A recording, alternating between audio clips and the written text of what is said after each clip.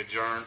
But as everyone knows, especially all the staff and department heads, of course, we had our retreat last Monday and Tuesday.